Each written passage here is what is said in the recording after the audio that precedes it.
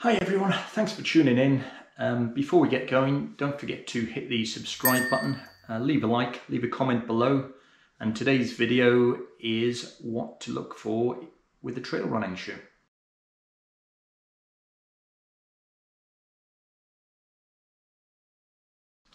So trail can mean running on uneven terrain, all within one run. So you can be running on hard pack, mud, rock, through streams. You can be running all over the place, but that's half the fun of trail running. You can make it whatever you want. So you get loads of different types of trail shoes. You get like trail shoes, fell shoes, shoes for ultras, door to trail shoes. So loads of different terms out there. Today we'll talk about most of those, but I'll probably use the word trail mostly, but I'm meaning basically shoes that you don't run on the road, well, not road shoes. So I'm hoping you find the following information useful. Do remember though, there's no fixed rule of what's right and wrong. So if you find something that's slightly different and works for you, that's great. We're all different. So trail shoes normally have more protection than a road shoe, and they'll use tougher materials in the upper. On some shoes they'll use a rock plate in them, which basically means you'll get some protection from running over uneven rocks poking through the bottom of the shoe. Not all shoes will have that, but some of them will. You get things on the end of the shoe called toe bumpers, and they just help protect your toe stubbing against rocks as well. So when you're out on a trail, you may be running over different rocky terrain. I myself stub my toes quite often, so I like to have a nice firm toe bumper on the shoe. So with the fit, the shoes need to offer the right support and be comfortable.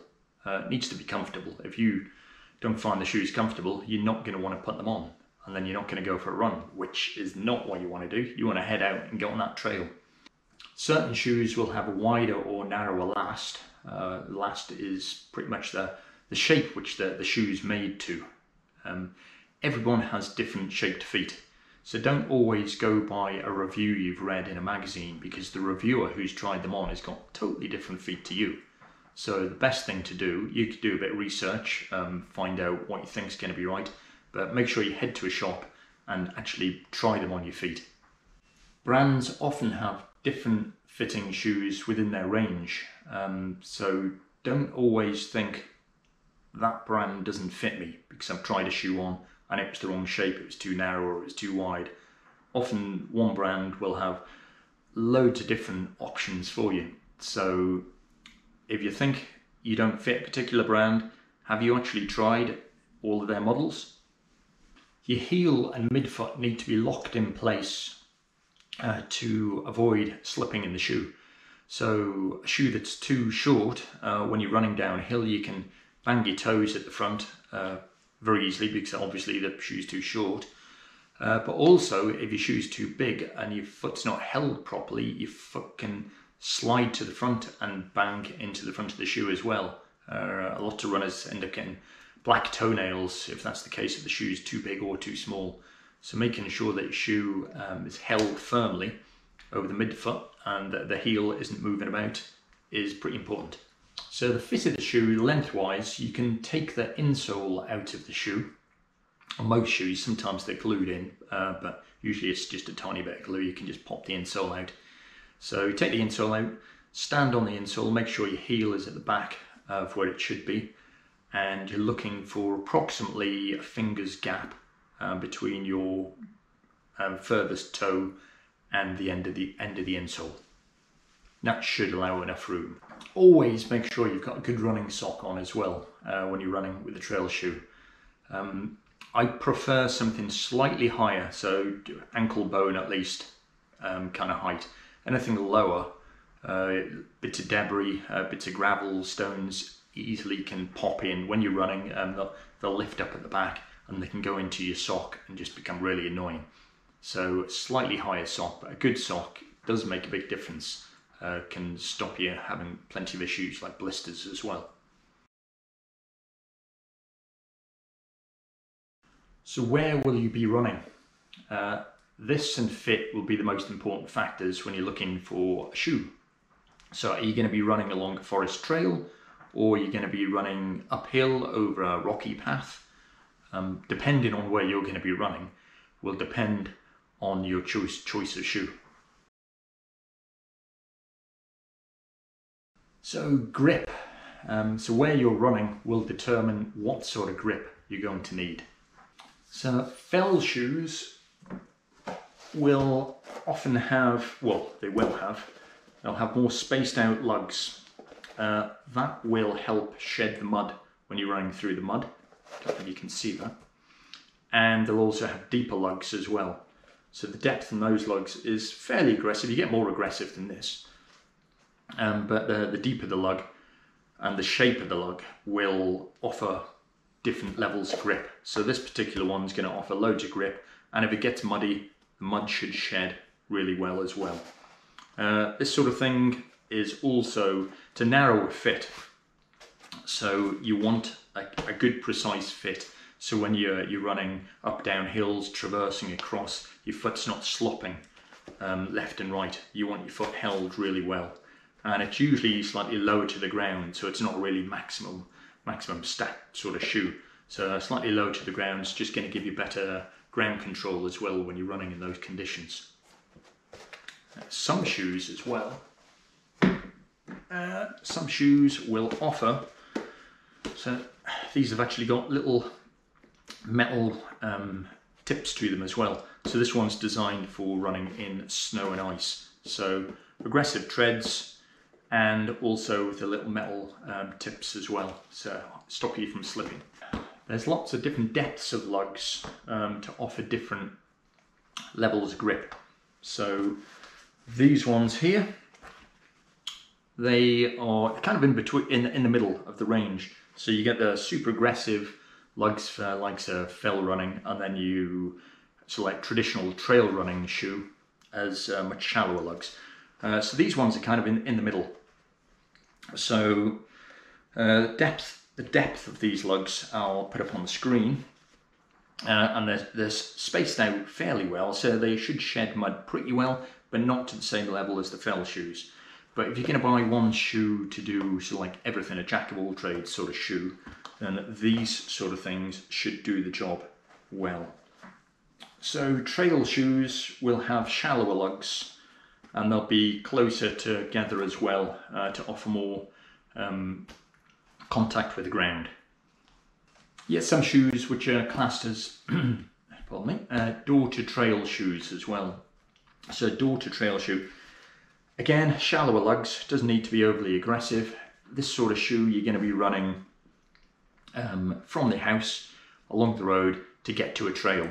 So depending on where you're going, most people run from the home. So most people run from the house and they don't have a trail on their doorstep, so they've got to do some amount on some tarmac.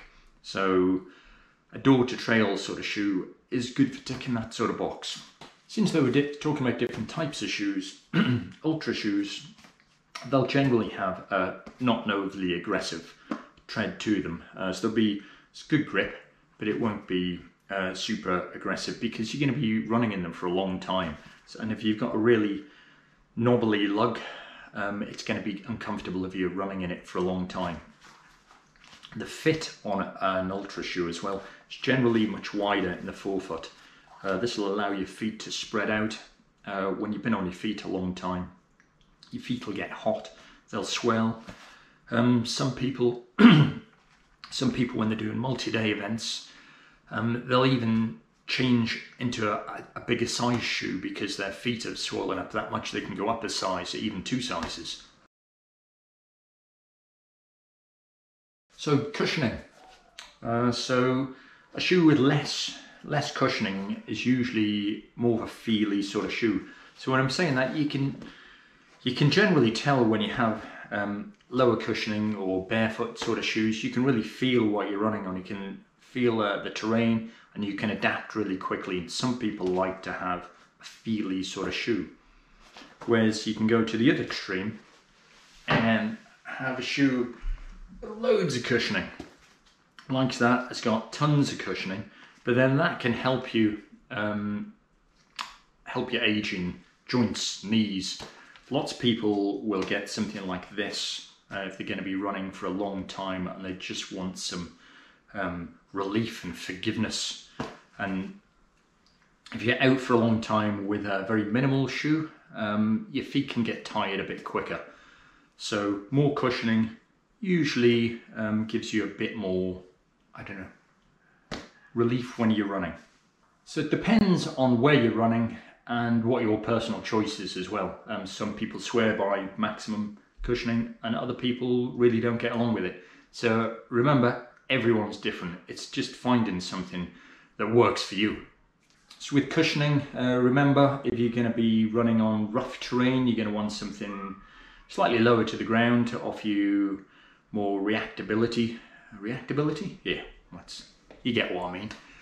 Or if you're going to be running on for a long time on hard packed trails, you may want some extra cushioning just to get a bit of extra forgiveness.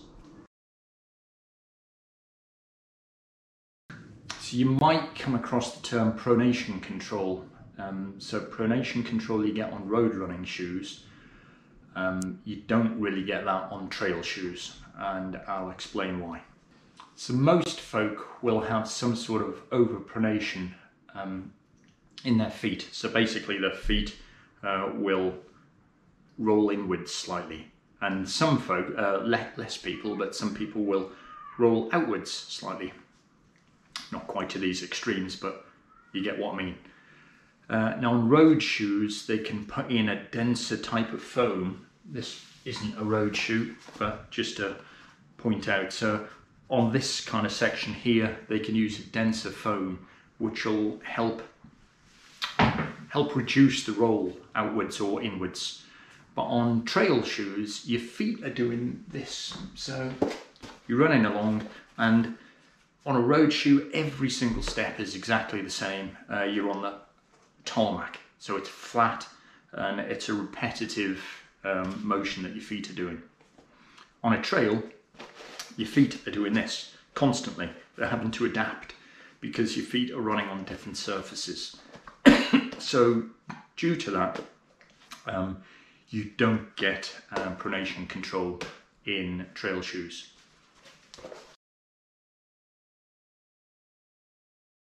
So another term you may come across is the drop. So the drop is the difference between your heel and your toe height. So basically, if you take your shoes off now and go running around the living room, grass, outside, wherever, when you run, you'll be running with zero drop. Your feet have no correction to them. You're just running on your bare feet. And when you do that, you'll be running on your forefoot towards your toes, because you naturally don't want to have your heel banging onto the floor. So take your shoes off and go and have a wee runabout, and you'll see that that's what you do. Now that style of running doesn't suit everyone when they have shoes on. So most trail shoes will have a bit of a ramp of an angle in the shoes. So meaning the heel, here we go, let's grab a shoe. The heel will be higher up than the forefoot of the toes. So you'll have a slight ramp. So that's the drop of the shoe. Everyone's different. That's a huge topic, and loads of people will swear blind, this is the right way and that's the right way. Pretty much everyone is different. If that works for this person and something else works for that person, that's fine. As long as you find what works for you, then that's the best way. So usually the higher the angle, the more chance you've got of heel striking or midfoot striking. And the lower the angle, the more you've got of forefoot striking. So when you run, it's finding out how you run. It seems like an odd question, but you might go into a shop and you might get asked, how do you run? And most people will say, I don't know, I just run. And you don't think about these sort of things. But next time you go out for a run, just think about where your feet are landing. Are you landing on your toes when you're running? Or are you landing on your heel? If you're doing a shorter, speedier session, you'll probably be running off your toes more. Whereas if you've been out for a 30-mile run and you're absolutely knackered, odds are you'll be landing on your heel because form's gone out the window and you're just tired. So if you're used to running in a zero drop shoe, you probably already know about it. And then you'll probably be looking at a shoe between like 0 and 4 mil drop. Again, this is just a guide. If you are listening to this and thinking, what on earth is he talking about? What's a drop? Then I'd maybe try something slightly higher to start with. So you pretty much get different, let me see, how am I trying to word this? You get shoes between like 0 and 4 mil, which will suit someone who runs on the 4 foot more. Then in the middle range, you will get something like a 5 to an 8 mil drop, and that may suit someone who runs in the midfoot. So they're not running quite so much off the toes, so they're more landing in the middle of the feet, which will be a huge amount of people out there. And then you'll get people that do land on the heel, and there's nothing wrong with that. Well, some people will say there is, but let's not get into that. If you land on your heel, you're probably going to be looking at a drop between like 9 and 12 mil. So if you run in, or you just start running in a zero drop shoe and you're not used to it, take it easy. Don't go out for a really big long mega run if you're not used to it, because you may find, because your heel is dropping down slightly lower, you might get some calf or Achilles pressure, a bit of strain. So like with everything, if you're not used to it, gradually build into it. So start off with some shorter runs and progressively make them longer. Listen to your body basically. So don't get overly obsessed with the drop. Some places may not even mention it, but I'm just making you aware of it. Not all brands even measure the drop the same way. Gore Tex. Should you buy your trail shoe with a Gore Tex liner? So Gore Tex is a waterproof liner. So there are some points where Gore Tex would be good if you're running through some short grass or running in the winter. Short grass, it'll help keep your feet dry. If you're doing a park run, that sort of thing, that could be a good option for you. And in the winter, it can actually make your feet slightly warmer as well. Generally though, don't bother getting Gore Tex in your trail shoes. If you're running on a trail or off trail, as I say, this is meaning multitude of different types of running in shoes. Just we're steering clear of road running. So if you're running off-road on trails, a lot of the time you'll be running through longer grass, you'll be running through puddles, even streams. You'll be going all over the place. And if you're doing that and you've got a Gore Tex shoe, then water will get in and it's got no way of getting out. So it'll take forever to dry out. Also, if it's hot, your feet won't breathe as well. I know Gore Tex is breathable, but it's not as breathable as nothing there at all. So most of the time, I've got loads of trail shoes. I've only got one pair which Gore Tex, and all the others don't have Gore Tex in them. I actually quite like getting my feet wet. So when I'm out for a run and I get my feet wet, it usually makes me smile because I think I'm actually out, I'm alive, I'm doing something, it's fun.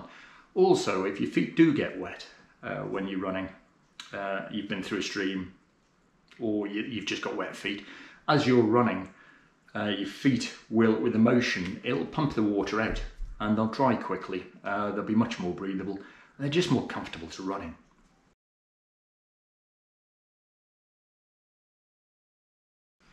So what sort of shoes do you run in? Do you run in a mixture of the shoes we've covered, or have you just got one shoe that you'll use as one shoe does everything? So leave a comment below. Thanks very much for watching, really appreciate it, and I'll see you next Monday.